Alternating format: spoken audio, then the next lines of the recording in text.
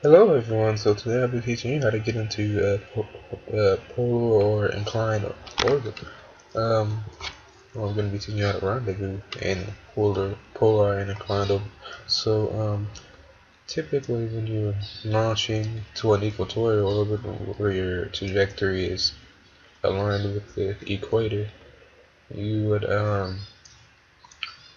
well, most commonly people launch eastward, so I'm going to use that in this example. So let's say you launch eastward, which is going around curving around this direction when you get in orbit. Um, so when you want to rendezvous with that ship, you're gonna launch eastward as well, and you're gonna launch the same way each time, and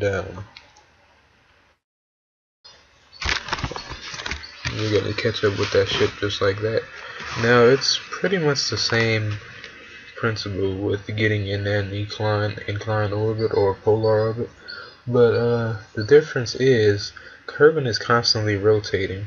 When you're in an equatorial orbit, it's sort of sitting, the orbit is sort of like sitting there, going around with Kerbin. But when you're uh, in an inclined orbit, Kerbin is rotating under you.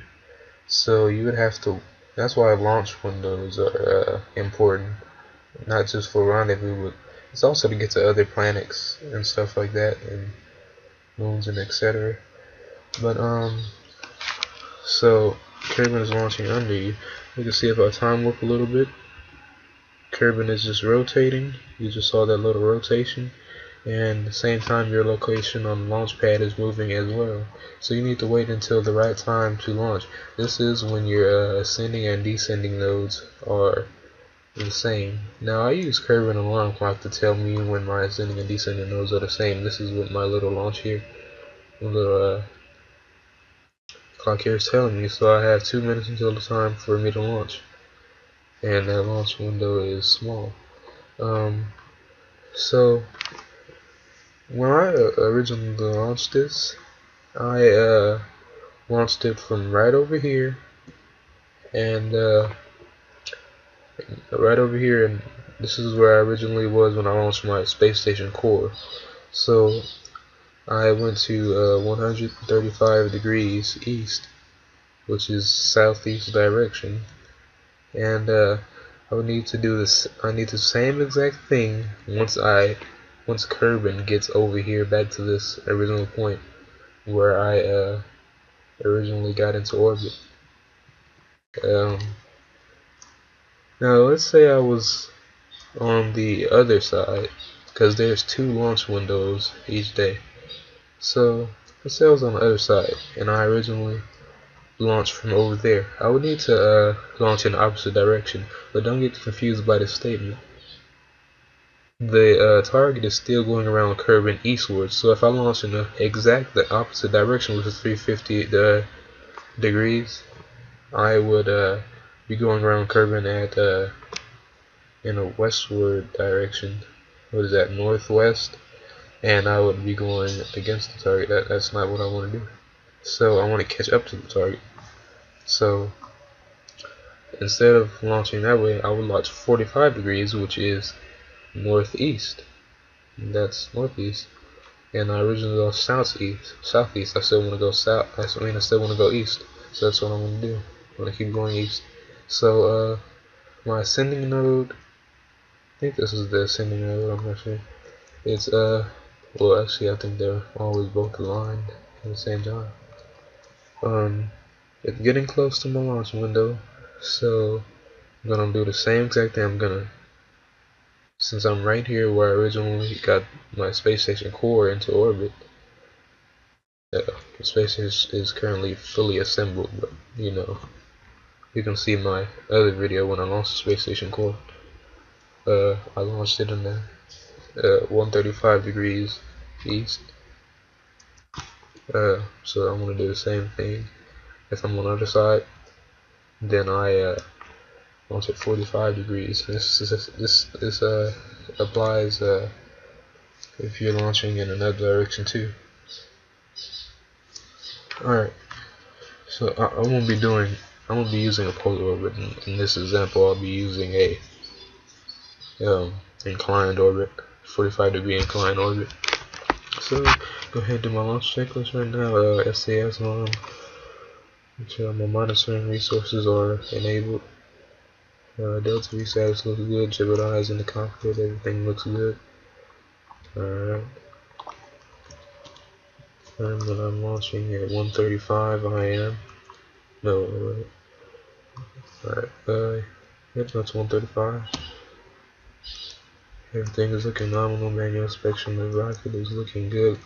Electricity systems on rocket. Let's go. 5, 4, 3, 2, 1. And we have liftoff.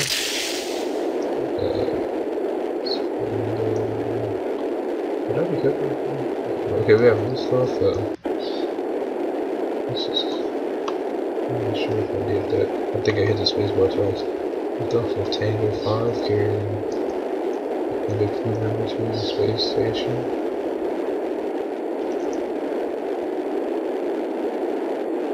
I think I just did that. But I hit spacebar twice.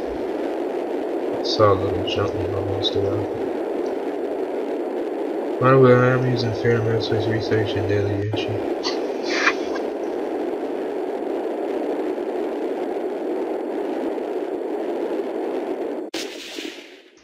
Alright, same page.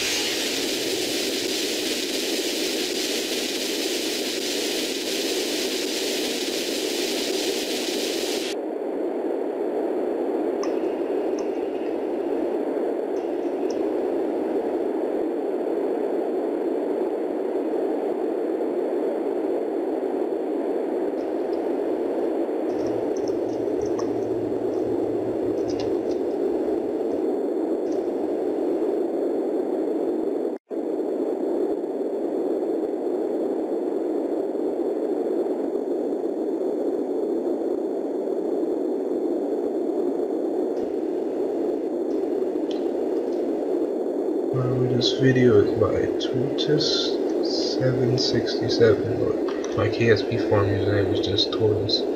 My YouTube is Tortoise010, so I'm sort of different aliases. You can visit my website in the description.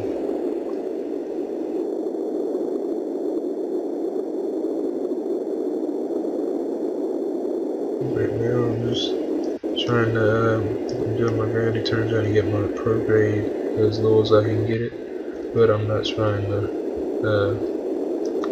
go too far away from my pro grade. I don't want my rocket to flip on me. Back when I was new to Fairham Aerospace Research, which is a modification for the game, and I learned that the hard way.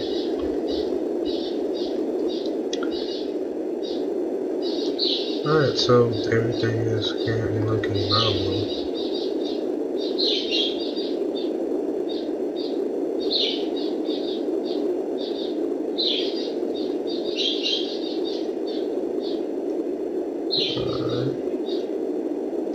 Go ahead and keep myself right here for now.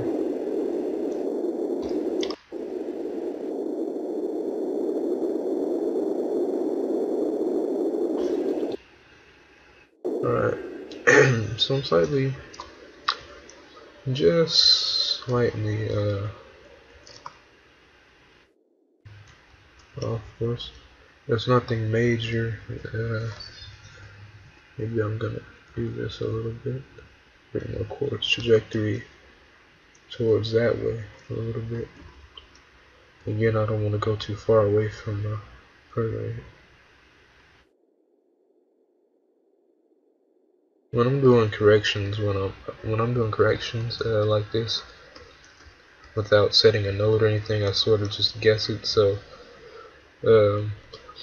if I'm sort of like pulling my rocket towards this way and it's not working, I'll just pull it towards this way again.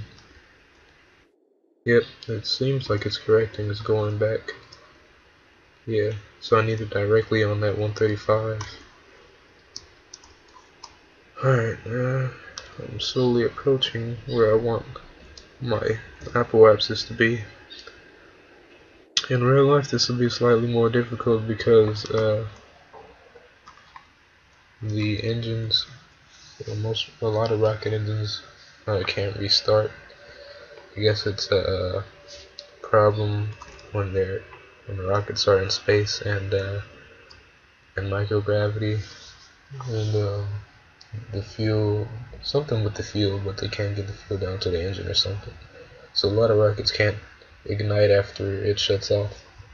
So in real life, they usually get into orbit without stopping their burn. But I just cut off my burn and I'm gonna coast to the Apple axis and keep getting some horizontal velocity or forward velocity, and then I'm gonna get into orbit.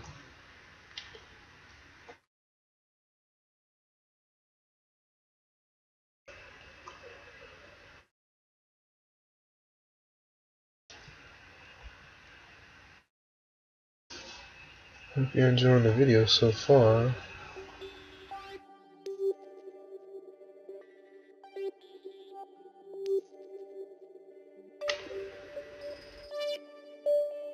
A lot of people say, well, a lot of people just do stuff with MechJab. That's a modification that pretty much does everything for you. It's like an autopilot. I'm not a fan of it at all. I like to do things manually. It's more of a challenge, you know, brings the fun to the game. You know, I like to do things manually, so I never used MechJab before.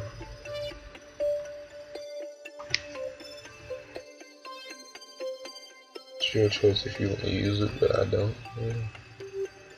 Or at least if you're gonna use it, you know, learn how to do it manually first. Alright, so I'm approaching. Alright. Alright. Now we're going to prorate.